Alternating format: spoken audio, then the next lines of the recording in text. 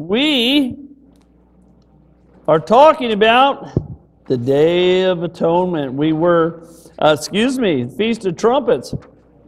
We haven't quite got to the Feast of Atonement yet. And in the last couple weeks, we talked about these feasts and how they're relative to us. That these aren't Jewish feasts. These are feasts of the Lord. And the Lord is inviting every one of us to come and dine. Amen? Amen. Amen. We're allowed to shout in here. Amen. So, God has got these great holidays. He's got these high feasts. And He invites us to come. Now, God works everything in patterns. Amen? Amen. Amen.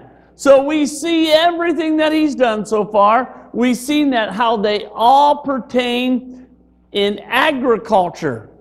The first three feasts that Jesus fulfilled. Now remember, Jesus fulfilled them, right? And He fulfilled them in a particular order. He just didn't start with one, jump to the last one, then come back to the fourth one, then decide to do the second one. He went right in order. Do you see this? This is critical to understand. He died on Passover, the very first one. He was in the grave during unleavened bread. They all represent something, right? You were saved. You were saved at Passover. Unleavened bread, getting the sin out. We've been sanctified by the unleavened bread. And the first fruit is our resurrection, right? He rose from the dead. He's the first one from the grave. We're the second and the third, or whatever number I'm going to be, right?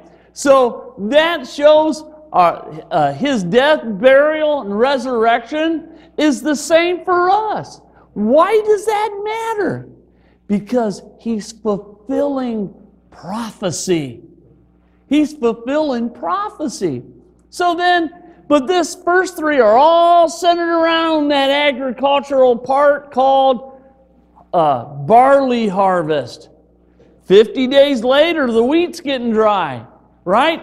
And now we gotta have that Pentecost or Shavuot is in early summer, right? And the wheat's taken off, so we have the barley harvest, we have the wheat harvest, and now the fall months come.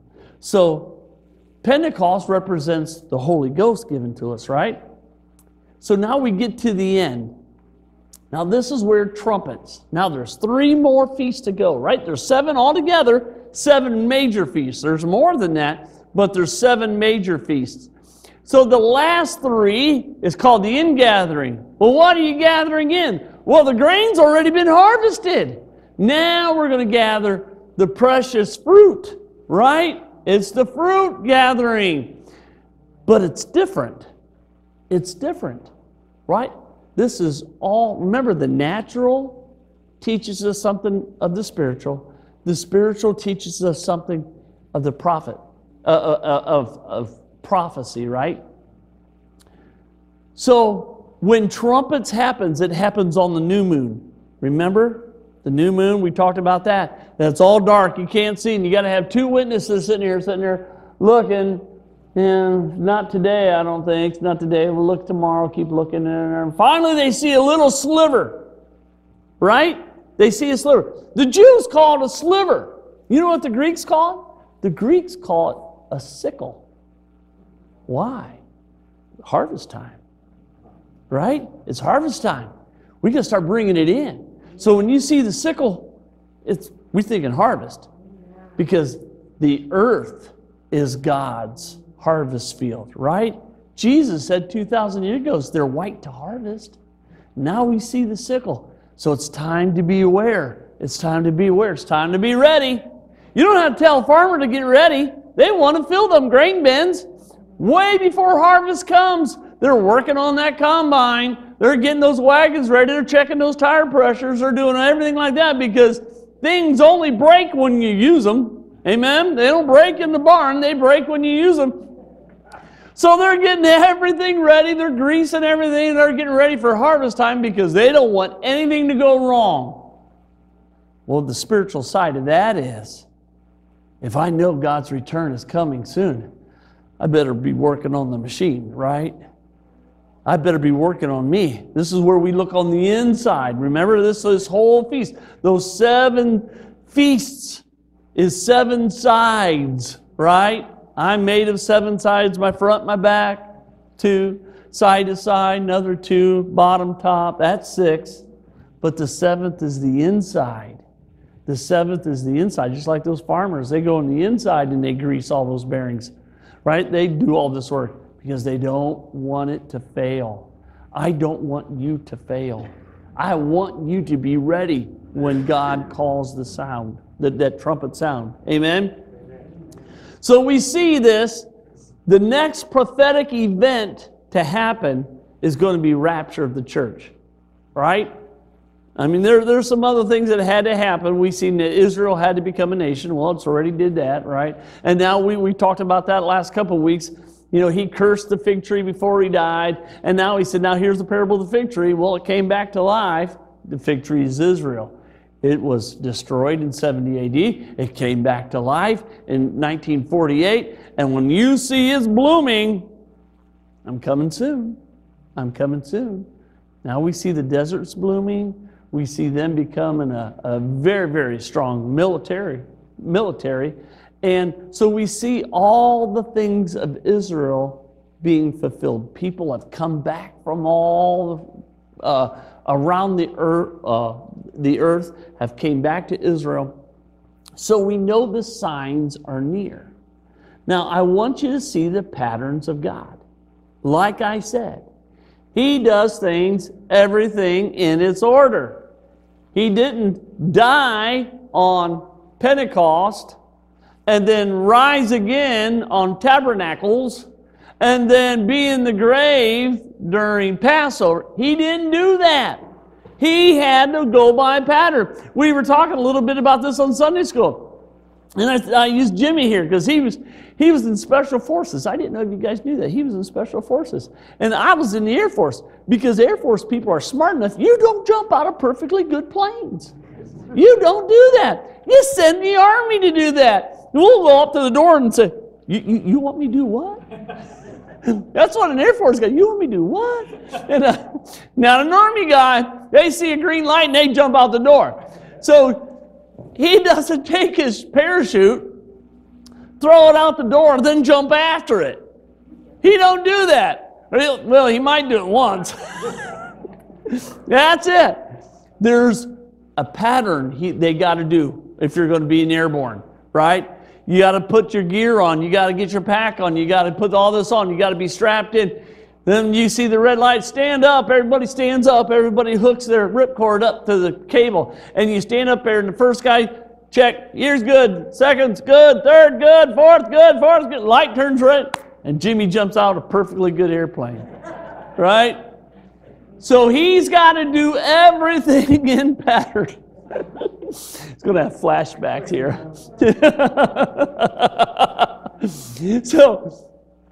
So just like that, and in anything else, we do things in its order. God ain't no different. Amen? We are made in His image. God is the God of order. That's why He jumps out of an airplane in its proper order. Because then you can land safely on the ground. Right? It's when we do everything that's wrong, where you hear that thump, and that's it. Right?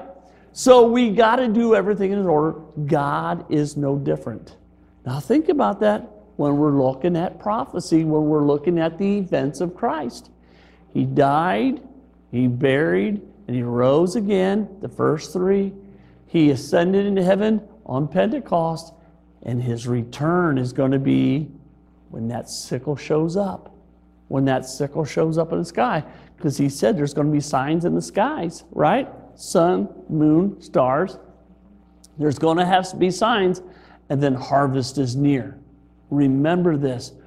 This will be the season. I believe it with all my heart. He can come anytime He wants, right? But if God is a God of pattern, and so far we've seen everything done according to His feasts that He declared, right? Because when you look at in the book of Genesis, and on day 4, He made the sun and the moon and the stars. He said, these are going to be for signs, for seasons. That word seasons means modium, and it means appointed times. It means appointed time. We think winter, spring, summer, fall, right? That's what we're thinking. But in the Hebrew, it means appointed times. God has an appointed time. His Son was going to come, when He was going to die, when He was going to rise again, and when He's coming back. Amen. When He's coming back. And it's all in only the Father knows. We talked about the Jewish marriage. We talked about all these things because only Daddy knows. But when Daddy says, go get her, she better be ready. Amen? She better be ready. So, today we're going to start in Isaiah 54. Last week we talked about how there was a king that had a wedding for his son. Remember?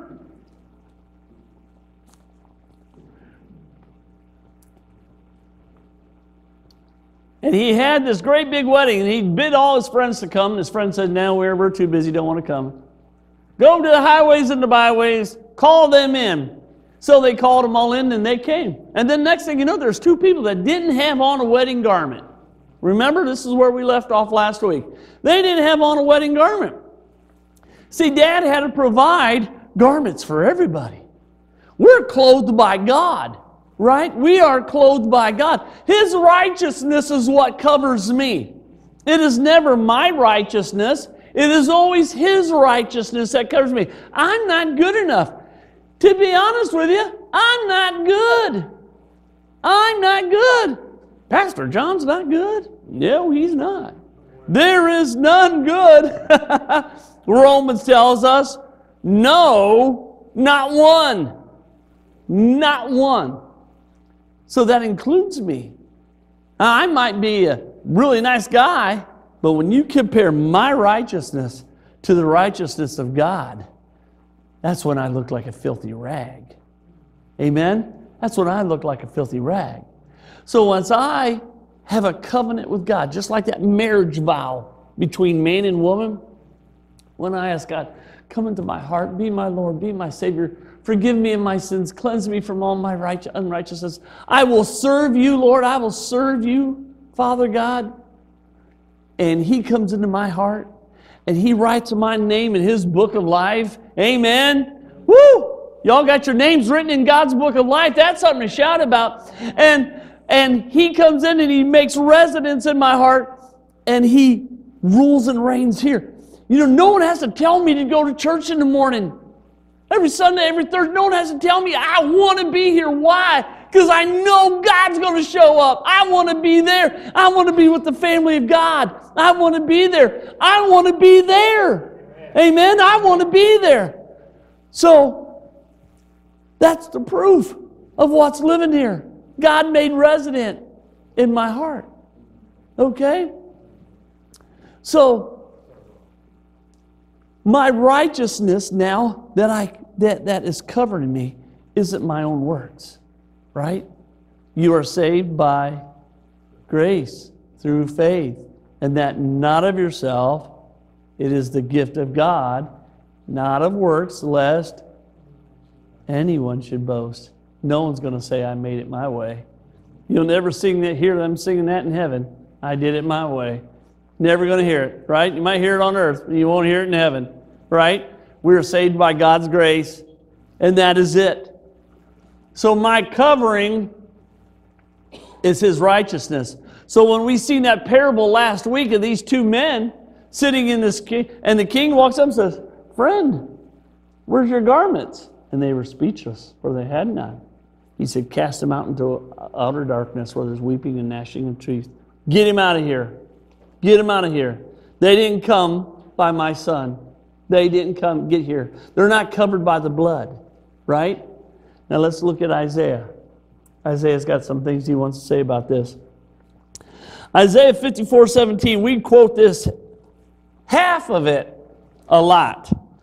When people come up and want prayer for it, oh brother, no weapon formed against thee shall prosper. Woo! In Jesus' name. And we get all excited and start speaking in tongues or whatever we do but we stop there. We stop there. We don't finish the scripture. It says, no weapon that is formed against thee shall prosper. And every tongue that rises against thee in judgment, thou shalt condemn. You're dying of cancer. No, I'm not. I'm purchased by, I've been healed.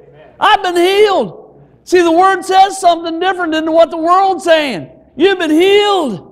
You've been healed. I'm telling you, brother, you've been healed. I felt the virtue go out yesterday. I felt it. Okay? This is Isaiah 54:17. This is the heritage of the servants of God. This is your rights. Right? This is the children's bread. This is where you eat.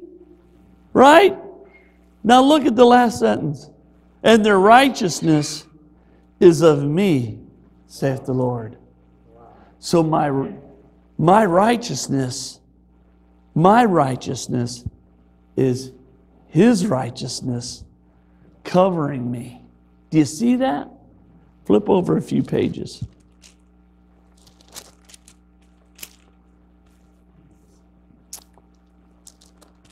I was just going to read part of this, but I'm going to read all of it. This is the advent of the Messiah. This is Isaiah chapter 61. The Spirit of the Lord is upon me. Woo! This is what John the Baptist was saying. Because the Lord hath anointed me to preach good tidings to the meek, and has sent me to bind up the brokenhearted, to proclaim liberty to the captives, and the opening of prisons to them that are bound. Jesus said quoted the same scripture.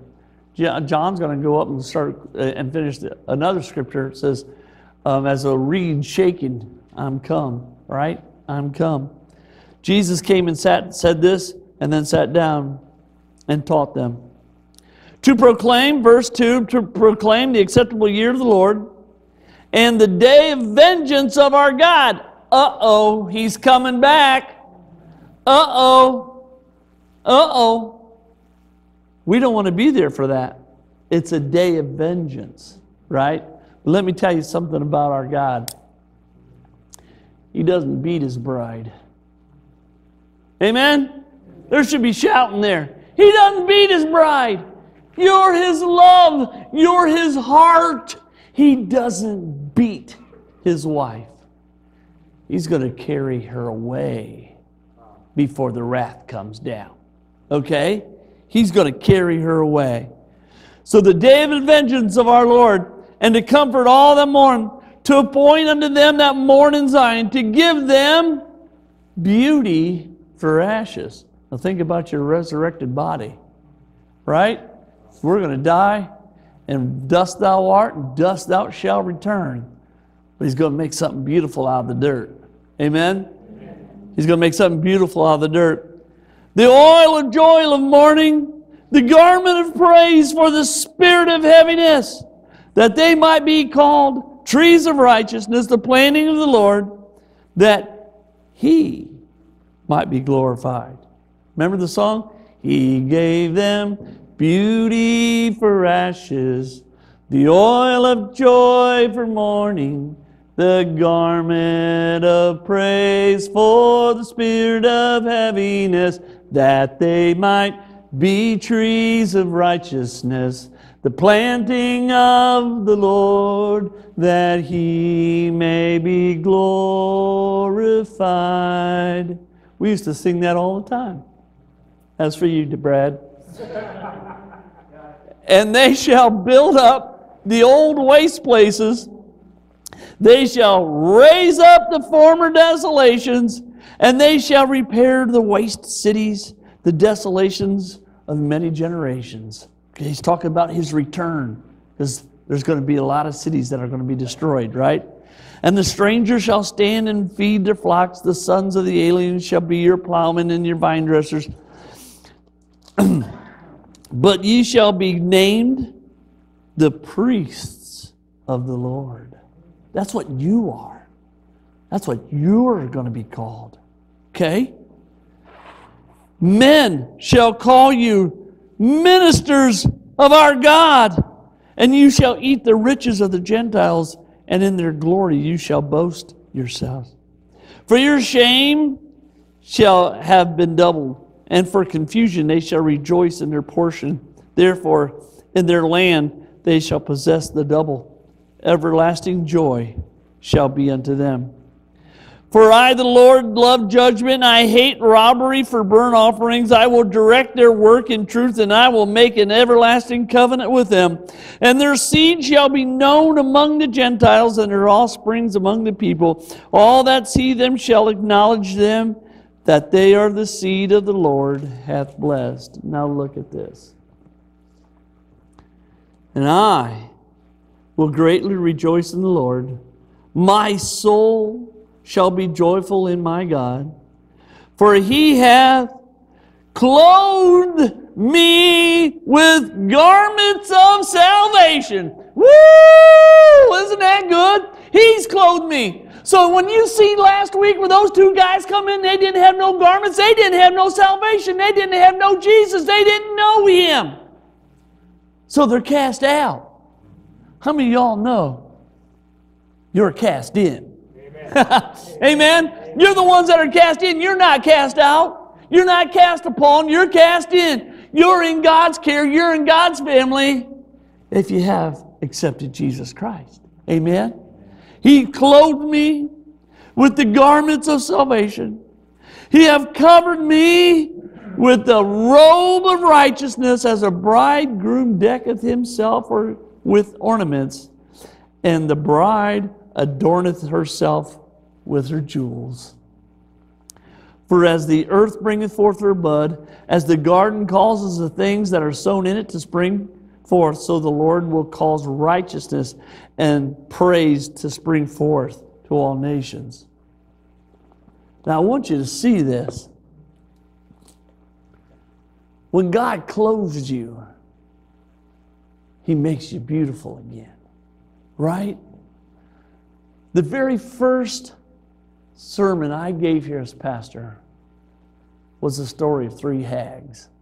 I don't know if you all remember that. The story of three hags. And they were all crippled and they had warts and didn't have teeth. They just had a tooth stuck straight out.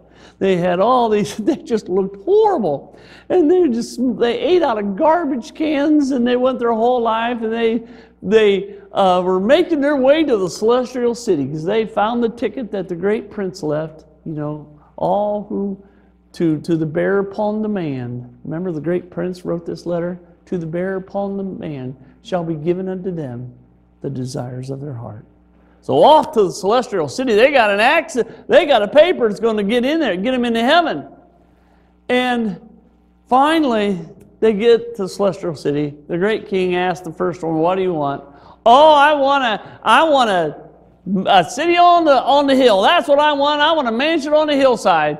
"Oh, you got to live among us." "All right, give her what she wanted." The son was there, said, "Father, she believed in me. She believed in me and she trusted me. Would you give her what she asked for?" "All right, for you, son, I'll do anything," the father said. Gave her the mountain on there. The second one came in and said, "Well, what do you want?" "Well, I want to live in your house." "What?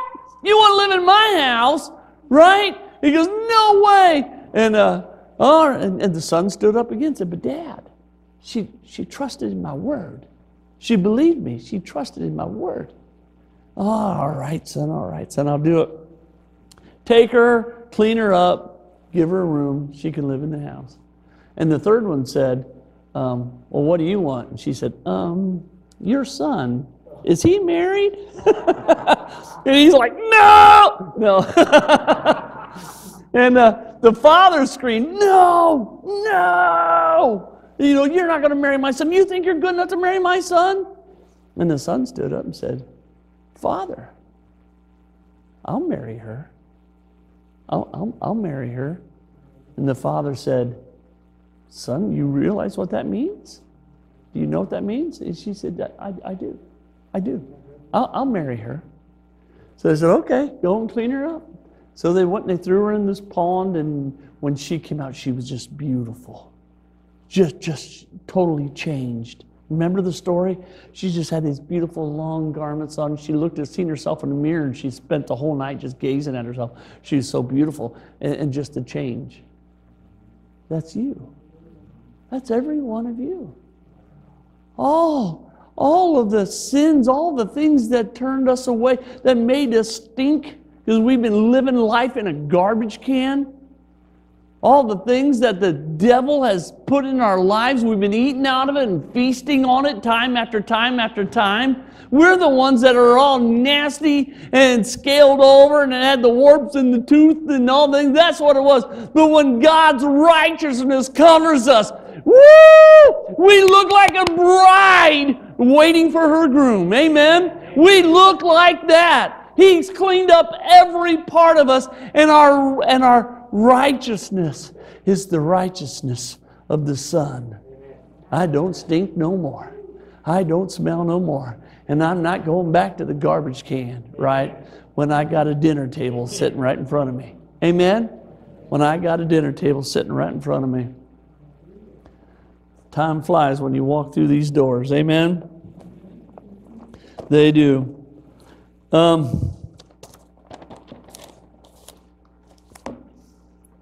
I hate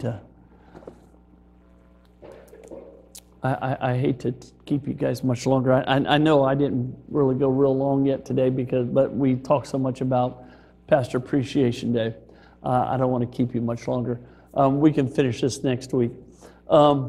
I want you to keep in mind with all these things that we're talking about with the feast, and we're going to go to Numbers chapter 10, and we're going to talk about the blowing of the trumpets. We've done that before, but by next week we're going to make our way to atonement, because these feasts mean something.